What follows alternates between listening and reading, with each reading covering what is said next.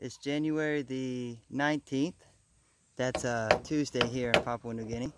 And we're wrapping up the purlins on the top of the new church building here, Fellowship Hall.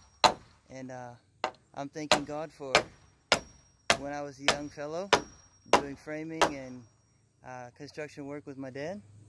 He gave me some good ideas. I hear one of the boys has got my four-wheel drive vehicle stuck there in the mud. But Lord willing, we'll be able to go and get that out here in a minute. We're just going to wrap up last few of these nails and these boards, put the canvas on top, and Lord willing, we'll be able to worship in here on Sunday.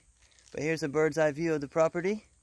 That's the deer fencing there, the small deer house.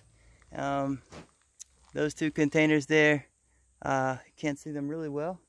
2 40-foot containers, that's our workshop. One of them we've converted 20-foot freezer container. We converted into a classroom with a aircon window unit on it, so it's nice and cool. That's the boys' dormitory back there. That's one massive tree we have to cut down back there. The base of it's about 5 foot in diameter. So anyways, we'll get to it when we get to it. Say hi, Nasan.